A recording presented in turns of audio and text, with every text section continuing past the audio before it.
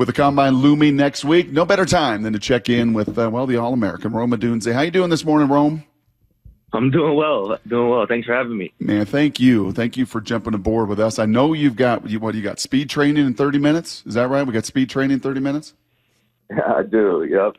So tell us, I know you're down there. Roger told us a lot of what's going on with his training down in Southern California. I'm guessing with the Combine looming next week, you down in Southern California as well and getting all rehearsed and trained up and ready to go for next week? I am. Yeah, me and Roger are actually working in the same facility, doing kind of the same things. You know, he's a different body type than me, so a little alteration. But yep, down here in Southern Cal, doing the same thing as him. What do you mean different body type? How so? I don't. Well, you know, I'm expected to run a little faster. He's definitely much stronger, so I'll leave it at that.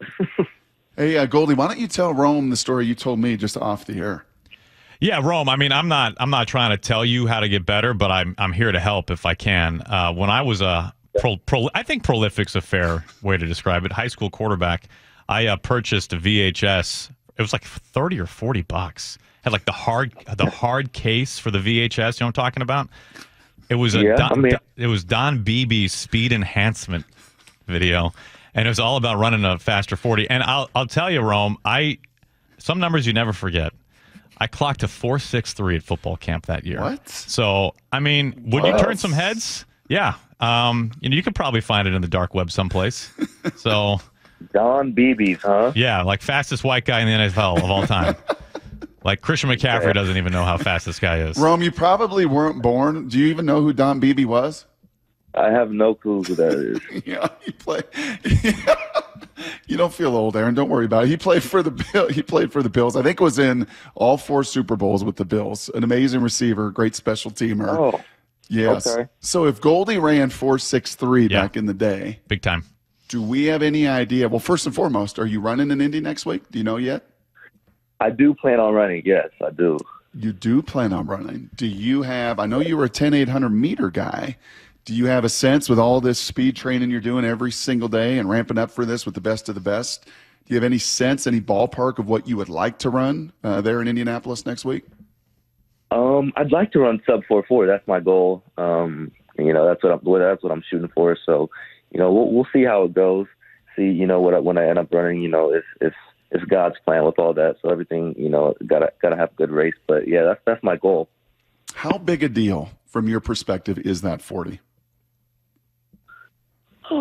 I mean, it's not. I mean, for me, it's not that big of a deal. You know, it's you know, 40 yards. You know, 4 seconds of my life that I train. You know, I'm training tremendously for along with all the other events. But you know, I mean, you can count so many great players who ran the 40 fast, who didn't run the 40 fast, who didn't run it at all. Like, I think I don't know if I believe in any of the translation it has to the game of football, in a sense, in that way. But it is fun to run, fun to see, you know, who has the speed, and I can understand why all the scouts and people, you know, use it as something to you know, validate players and stuff. So it's exciting. But for me, I don't care about it, like, for my future, my football career, honestly.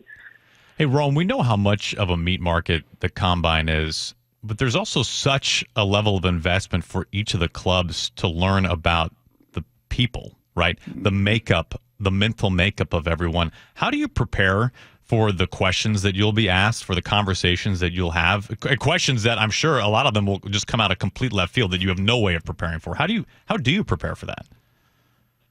You know, for me, it's about, you know, just going into it and being myself and making sure, you know, I'm not trying to go in there and answer questions like, you know, like a robot, or give the perfect answer or something like that. You know, first and foremost, you know, going in there and not having anything, you know, crazy on your record. If kids are out there listening, you know, stay good, be in school, don't do any of that. That helps you out. But I think, you know, just being in that sense, you're not going to get any like crazy questions. They might try and, you know, trick you on football or some sort of different thing, but just keeping your composure and being like, okay, you know, these guys are trying to challenge me, and that's okay. That's what the sport does in general. So just going in and being myself and letting it rock.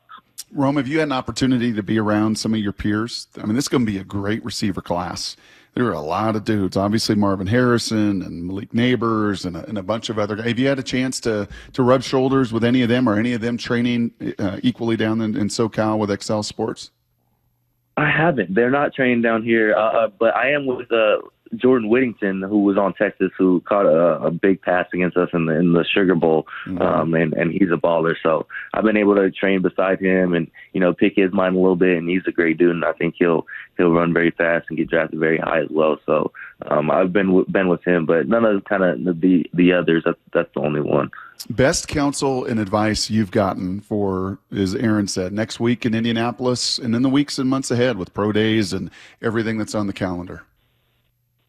I would say just, enjoying the process. I hear a lot of people saying this, this transition from college football to the NFL with the combine, pro day, all the different camps that you have to go through as a rookie. It's a lot, and it takes, a lot of mental toll and everything. So I think the best advice I've gotten is just, to take a second, take a deep breath and realize, hey, this is your dream coming true here. Let's be grateful. Let's, be appreciative of the time that we're in. So that's exactly what I'm doing. Rome, obviously such a wonderful career at UW and so much promise for what's next for you at the next level. What has this time been like for your family, this in-between time, as you all are talking, whether it be in person or over the phone or over FaceTime? There's so much, what if this happens? What if that happens? And they're along for this journey with you. What has it been like for your family right now? Did you see where you are in the mock draft? Yeah. Oh, my gosh, Rome, did you see where you are? It's been awesome, honestly. My family's very supportive of everything. They definitely are the type probably to look at mocks and look at different things just because, it was an exciting time. So how could you not look at those things? But I think they're really, generally just more supportive in me. My pops is, handling anybody that feels like they can talk smack about me. He's always there to do that. My mom, is always there to support me and give me some advice on football here and there, on life. So they're there. They're just excited. My brothers are both excited. Aunts and uncles, grandparents, everybody's just, waiting for the moment, waiting for everything to go down. But yeah, everybody's just kind of excited. I'm going to get to some nuts and bolts here in just a second, but you mentioned earlier hoping to run under 4.4. What do you think, height, weight, vert? What do you think some of the other numbers, Rome, that we can expect when you get down there? Well, shoot, I don't want to ruin the entire surprise, but I'll probably weigh in around 215. That's pretty much what I'm at. Height, 6'3", I'm guessing. Go get my 6'3". Gonna, have my afro out when I get my height. So they give me a couple of months. No, that won't. I'll give you I think I'm gonna jump somewhere from 37 to 40 per vert. And that's all I can give you. Gotcha. That's good. No, that's all I need. That's good. Rome Odunze here with us. One of our favorites. I was telling Aaron off the air, Rome, when you and some of your teammates came in our building, Troy and Michael, and when you helped serve and volunteer with Holiday Magic, man, you left a mark. Everybody in the building, even the Cougs in the building, were like, golly, I wish that wouldn't have happened. I hate the Huskies, but now I got to love them because these guys were so great from the inside out. So we super appreciate that. Is it kind of crazy to think 6 weeks ago you play in a national title game, and then all of a sudden you fast forward through these 6 weeks, Rome, and not only you, like what you're preparing for, you knew that was inevitable, but the Kalen DeBoer and staff would leave to Alabama.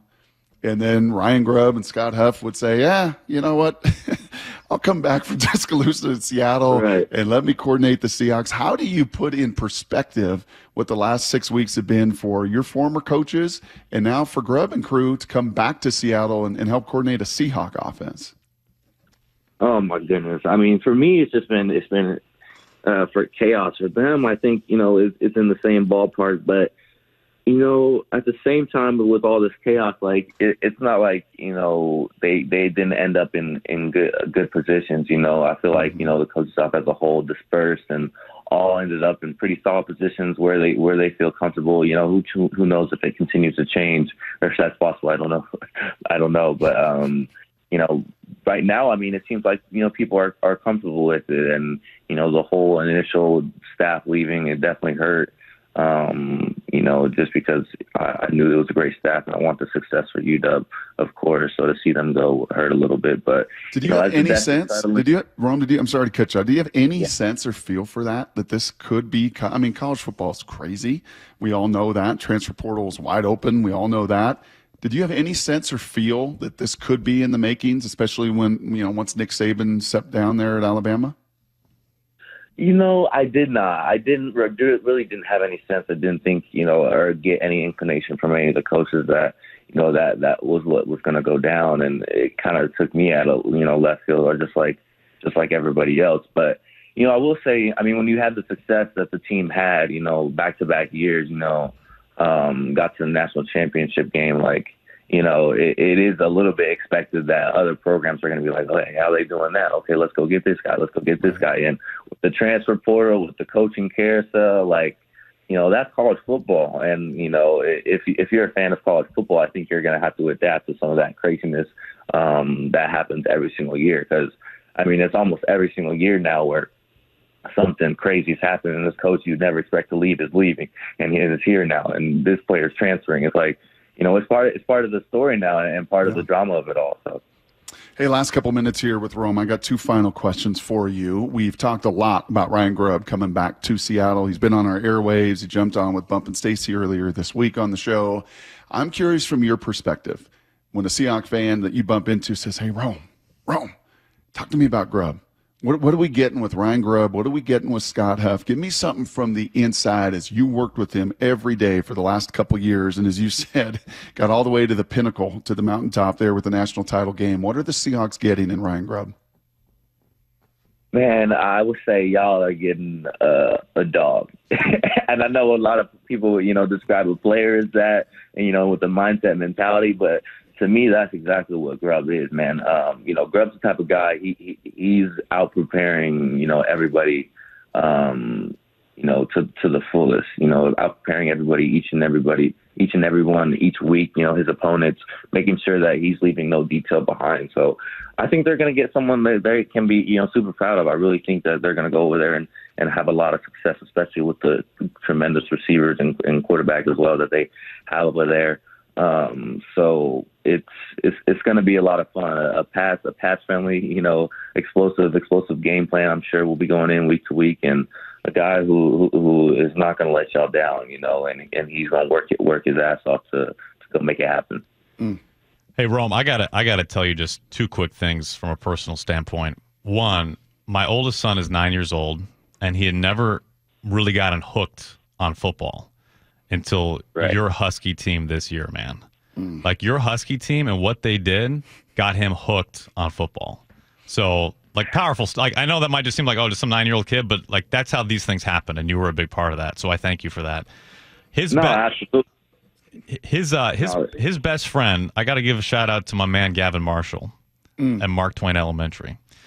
Gavin is such a UW fan, okay, that we all call him Odunze. I coach him in third grade basketball, Rome. And every time Gavin Marshall gets a bucket, you know what our whole bench does? We all go, Odunze! And everybody in that gym was like, what? Huh? What? What is this freckled, redhead little white kid getting everybody yelling Odunze about? But as you go on, Rome, to bigger and better things and an incredible NFL career, man, you just need to know, you left an incredible stamp on so many people here in Seattle, and I can speak on behalf of two of them. So very well done, man. Awesome stuff. Yeah, well, thank you, man. I appreciate it. That was, a part of, apart from, going and getting the national championship, that was, the second biggest goal there. Just going, inspiring people. Everybody, used to tell me how, when UW's winning, when UW's popping, the city feels a little different, and the vibe is a little higher. So that's exactly what it's about, man. Inspiring these young kids, and hopefully to be a role model for all of them, and so hopefully they can have some fun with it along with all of us. So I appreciate you sharing that, man. It means a lot to me. Absolutely. Well, you go get warmed up. I know you got speak here in about 14 minutes or so. I don't want to take any more time. And I don't want to put you on the spot, but how important will it be, last question, that you land somewhere in the NFL where you got a fishing port nearby so you can get out there with Captain Tom and you can get on the water and you can do your fishing thing? Have you told your agent, like, hey, listen, I'm not going to such and such. I ain't going to Kansas City. I need to be on the water somewhere. Yeah, no, I mean, we were already on it. I mean, that was the first thing I told them. And, when I go into these combine meetings, I'm going to set the record straight like, hey, yes, sorry, Kansas City. The ocean's too far, man. The ocean's too far. Sorry, Arizona. Yep, landlocked. Not going to work. Rome, you're the best, man. Right. Absolutely kick butt. We will be rooting for you, cheering for you, screaming Odunze at your 40 next week. Go and get it done, and we'll look forward to watching you, man. Appreciate it. Yeah, of course. Thanks for having me.